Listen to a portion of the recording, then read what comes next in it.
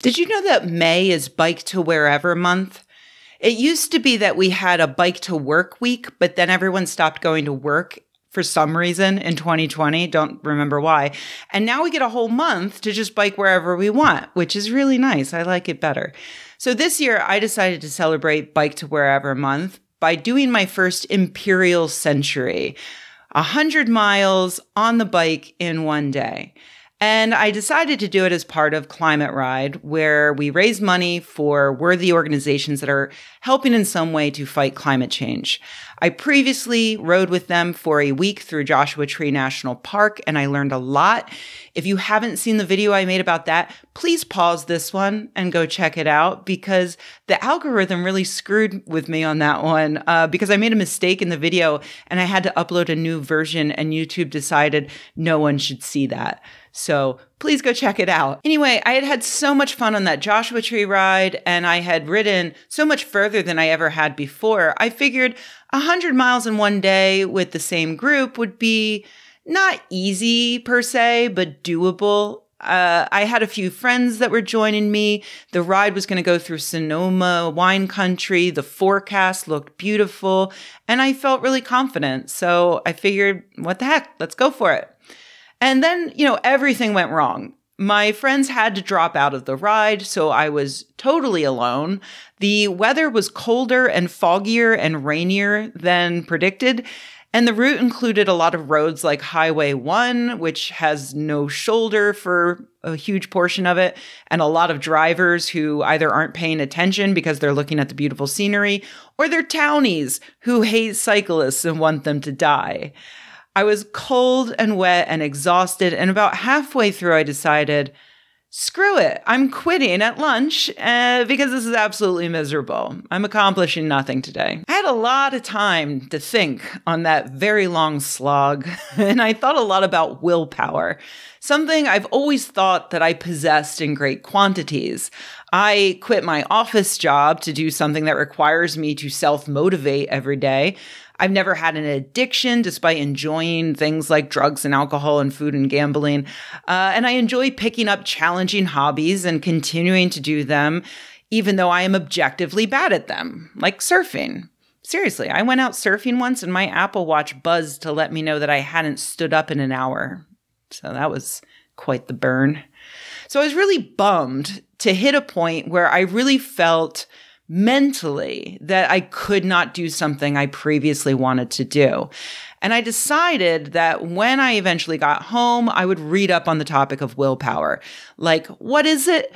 Does it run out? And can I improve it? So that's what I did. And here's what I learned. Psychologists consider willpower to be a kind of self-control, the ability to resist a temptation you really desire in order to achieve a longer-term goal. For instance, being able to overcome my short-term physical and mental discomfort on the bike in order to achieve the longer-term goal of improved fitness and, let's be honest, being able to brag that I biked 100 miles. Researchers have found that willpower appears to be something that can run out, and not just because the thing you're trying to overcome took too long or became too difficult. In the 1990s, studies began to suggest that willpower is like a muscle that is used over and over again throughout your day. Just as you might work your glutes to run up the stairs to your office, and then again walking up a hill to lunch, and then doing squats at the gym later, the muscle gets more and more tired over the course of the day. In the same vein, your willpower might be tested by not eating a donut in the break room in the morning, then by not shouting at your idiot coworker in the afternoon, and then deciding to actually go to the gym in the evening. By the time you get home that night, you have way less willpower than you did in the morning. And so it's likely that you're just going to go ahead and sit on the couch and watch trash TV instead of reading a book or meditating or whatever healthy shit you think you should probably be doing instead. Researchers tested this by giving subjects a test of willpower, like having them eat a radish instead of a piece of chocolate, and a control group doing an unrelated task, and then having everyone do a completely different test of willpower, like trying to solve an unsolvable problem and seeing how long it takes them to give up. In study after study, the people who had to exercise self-control twice did worse on the second task compared to the control group. So in my case, I needed willpower to go out on the ride even without my friends, and then to get on the bike that morning even though it was cold and rainy, and then to keep going even though the cars were annoying me. And I wasn't mentally prepared for each of those setbacks, so each one of them sapped my willpower a little bit more. As a side note, learning all of this really drove home how, in a way, exercising willpower is a function of privilege. The fewer stresses I have to deal with in everyday life, the more willpower reserves I have to call on when overcoming short-term temptations. Anyway, could I have increased my willpower? Many people think willpower is something unchanging from birth, thanks to the famous marshmallow test, in which psychologist Walter Mischel gave 4- and 5-year-olds a marshmallow and told them that they could eat it right away if they wanted, but if they waited until he returned to the room, they would get 2 marshmallows. He followed those kids later in life and found that the kids who couldn't resist eating the marshmallow right away had all kinds of other problems with willpower later in life. But his own follow-up study 40 years later actually found that as full-grown adults, those kids who quickly gave in to the marshmallow temptation are generally no more or less financially secure, educated, or physically healthy than their more patient peers. The amount of time the child waited to eat the treat failed to forecast roughly a dozen adult outcomes the researchers tested, including net worth, social standing, high interest rate debt, diet and exercise habits, smoking, procrastination tendencies, and preventative dental care. A lot of research now suggests that you can increase your willpower in general by being physically active, also maybe by practicing meditation, and it can also be built up just like a muscle. You know, the more you practice willpower in a day, you might run out, be tired, but over time, your willpower might improve. But that wasn't helpful while I was actually on the bike. Luckily, psychologists have also come up with a list of ways that they've been able to get subjects to push past their self-control exhaustion. Making them laugh to put them in a more positive mood was one thing that really seemed to work. Raising the stakes by offering them money to complete a task. Prepping them right before that final test of willpower can also help by having them map out if-then statements. For instance, let's say you want to go out with friends to the bar, but you don't actually want to drink alcohol. So you tell yourself, okay, if someone offers me a drink, then I will ask for a Diet Coke. It takes some of the mental burden off of your brain if you give it a plan to just mindlessly, so to speak, follow when that temptation arises. So I might have had more success on the bike if just before leaving on the ride, I had told myself, hey, if you feel like stopping, if you get frustrated, then pull over and stretch for 15 minutes or something like that. While looking at various studies on how one might dredge up more willpower when one feels like one is all out, I also learned something that really blew my mind.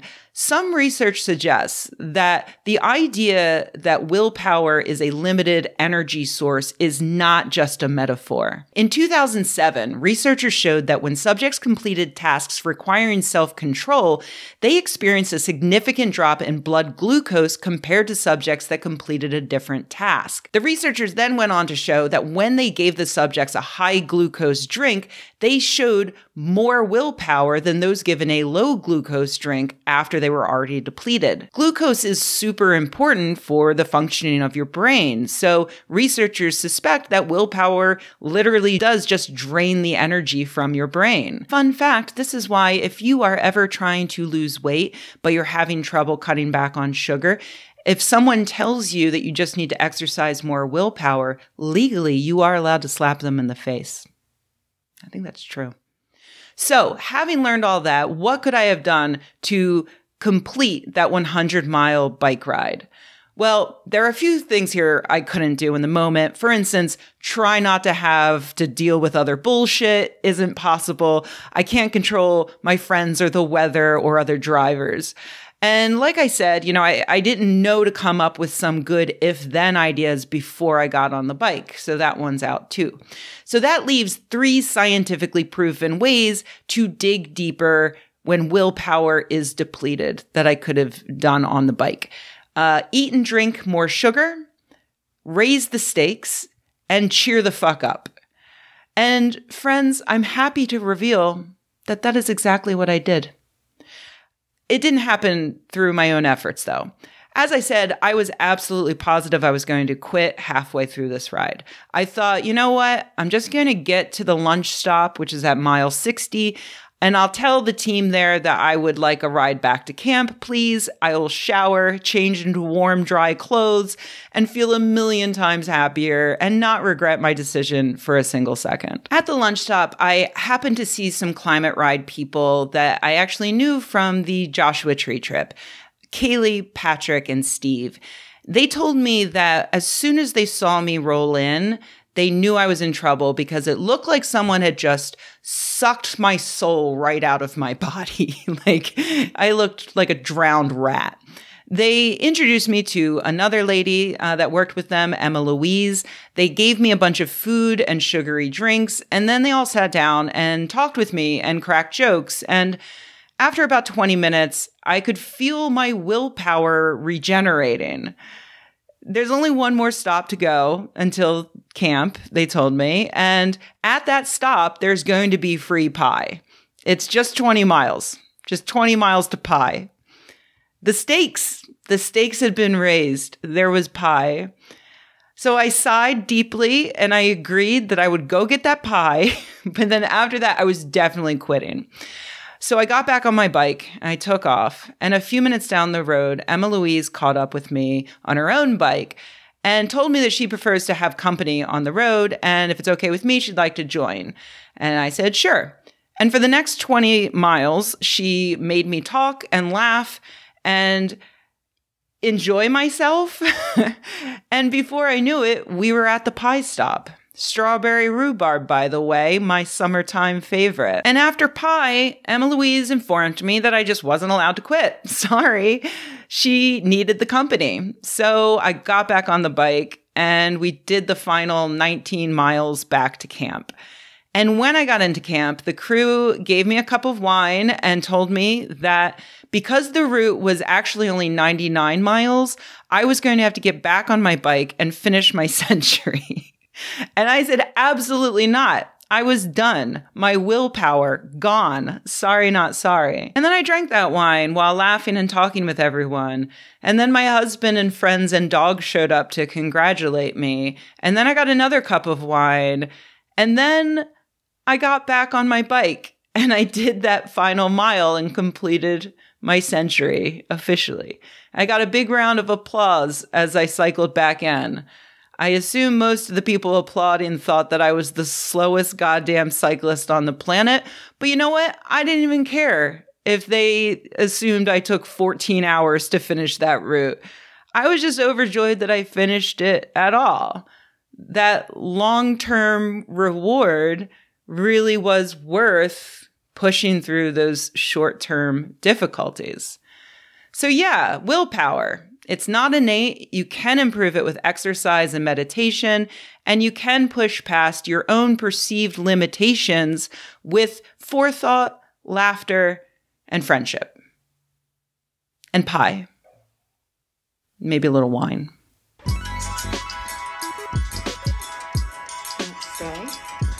Stay. Hey everybody, thanks for watching. If you enjoyed this video, please give it a like. If you loved the video, please subscribe. And if you think the world could use more videos like this and you happen to have a few bucks laying around, head to patreon.com/Rebecca and join an awesome community of nerds like the people whose names you see on the screen right now. Thanks.